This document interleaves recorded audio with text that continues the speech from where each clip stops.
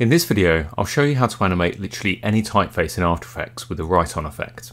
The most popular tutorials for writing on text give you methods which are quick, but to be blunt, are lazy. These both contain errors which are clearly visible in the videos. I teach motion design, so I can't help marking people's homework. I'd give these both a C-. Great if you're in a hurry and don't care about attention to detail. In this video, I'll show you 4 different methods, which combined will mean you can literally animate any typeface and do it properly. Okay, let's get started.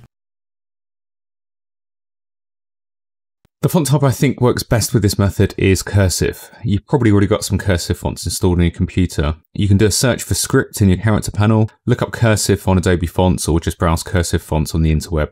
I used Harlow for no better reason than it was my hometown as a kid. In a new composition, create a text layer which you'll trace over. Select the pen tool, and in the options panel, alt-click to turn off the fill, and make sure you have a coloured stroke. Then trace over your type. It doesn't necessarily have to be a type layer either, you can trace over an image. The layer underneath is just a guide anyway. To make it easier, you can drag in guides from your composition panel and make sure Snap to Guides is checked in your view options. Once you've traced your first letter, add trim paths to that shape layer group and keyframe the end value from 0 to 100. Then easy ease and adjust the timings in the graph editor.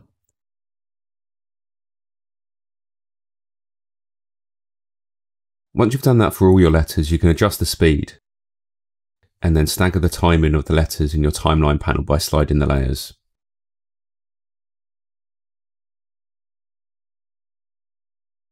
You can then add extra animations such as the swirling around here before it makes the D shape. You can do that by adding vertex points to your path shape and refining until you've got something you like.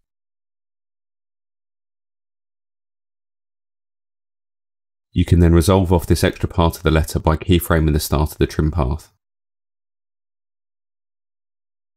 To create the colour tip effect, duplicate all your animated layers and then move them to the bottom of the timeline stack. Then for those layers, adjust the timing of the animation in the graph editor so they animate on faster.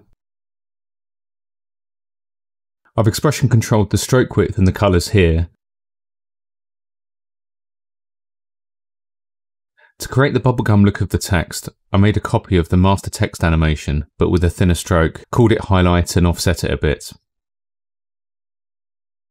I then added a fake floor shadow by keyframing some paths on a simple shape layer. Let's look at create shapes from text and animating path shapes. For letters made up of straight horizontals and verticals, this is probably the easiest way. Create a new text layer, center it, and then right-click and select Create, then Create Shapes from Text. This gives you a new shape layer for the letter and automatically turns off the type layer.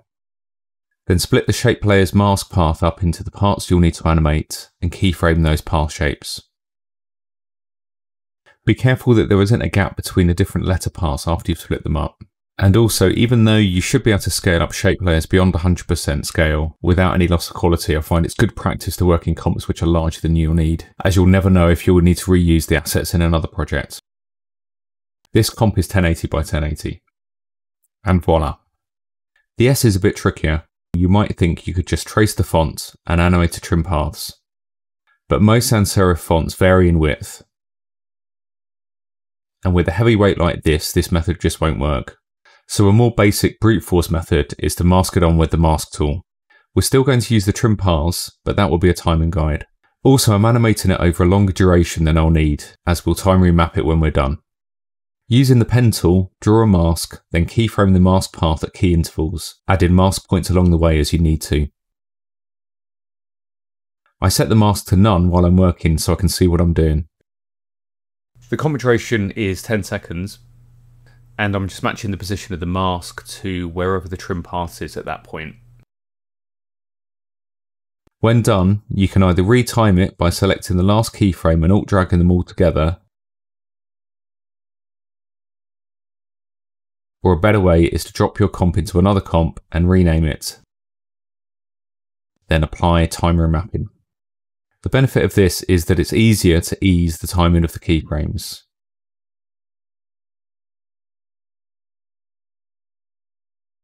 The trim paths method, which didn't work for the S, works fine for the U. And then it's just a case of making sure the guide path layer covers the letter, then using it as an alphabet. The remaining letters can be done using a mixture of all techniques,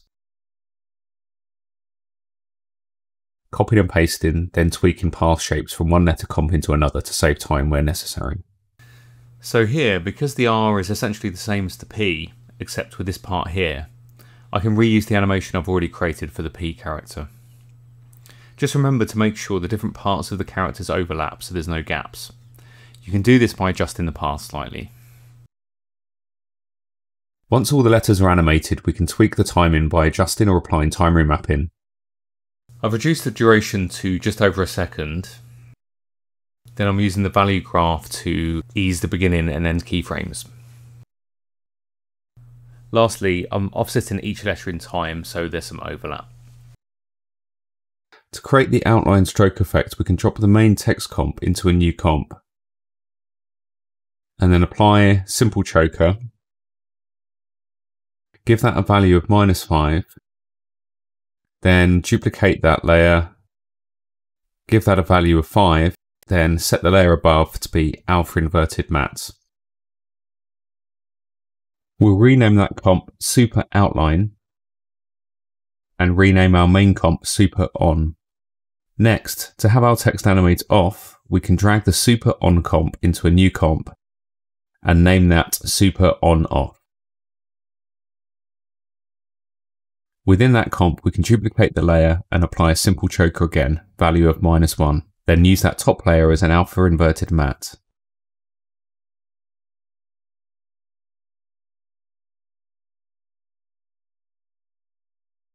Drag the top layer along the timeline to have it animate off the layer below. Then replace the main comps in our Super Outline comps by selecting them and alt-dragging the Super On-Off comp onto them. Finally, we can add our animated type to our final composition, which has a text layer in place as a guide. And adjust the timing as we'd like it so it loops.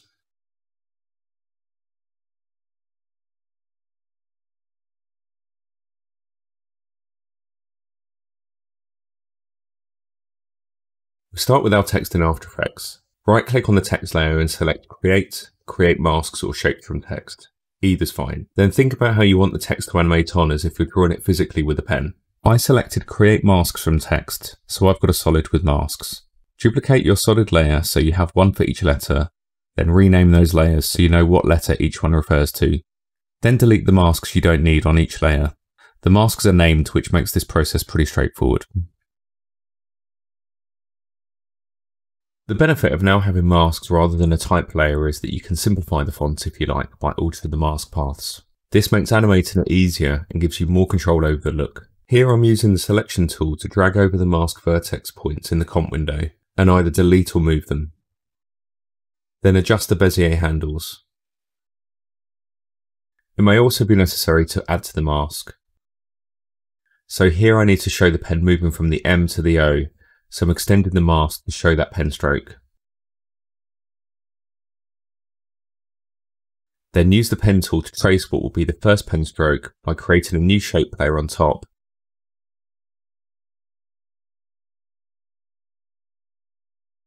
Which you can then animate using trim paths. You will end up with an animated stroke that will need to be thick enough to cover the character. I've renamed the stroke layer Matte M.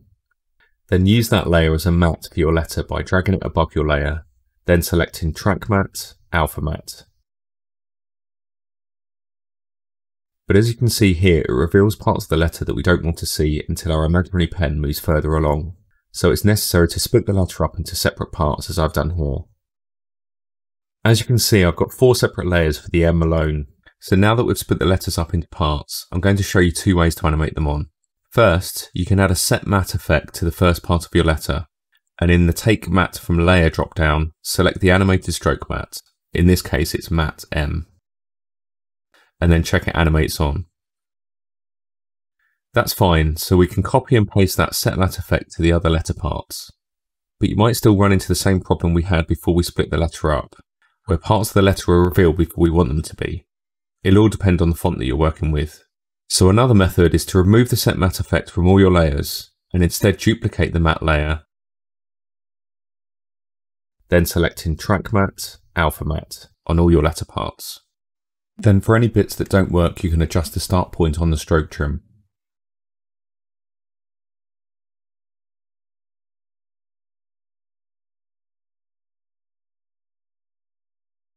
You'll find that the parts of the letter which need splitting often coincide with eased keyframes, where the imaginary pen is going from the bottom of a letter part to the top and resting briefly before it carries on. Therefore, the start point of the trim for that letter will be the same as the value of the keyframe for the end point. In this case here, for the last part of the M, I've copied and pasted the value of the end keyframe, which is broadly but not exactly 57%, hence copying and pasting rather than typing it in. And that's what you'll need to do as you go from letter to letter. Tweak and add paths and adjust the mats you're using so it looks right. As you can see here, I've chosen not to draw in certain letters, such as the O and the T. You can make your animation as elaborate or simple as you choose within the aesthetic limits of the font. Okay, next we're going to add some interest by giving our text a multicolour effect. Drop your type animation comp onto the new comp icon in the project panel, which will create a comp with the same settings.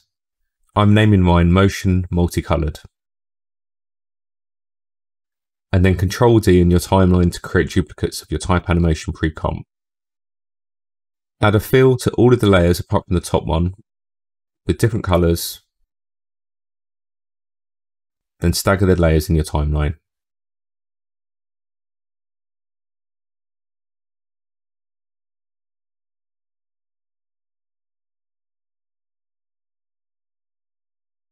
Start by drawing over your text with the pen tool, so you create a line which traces over it.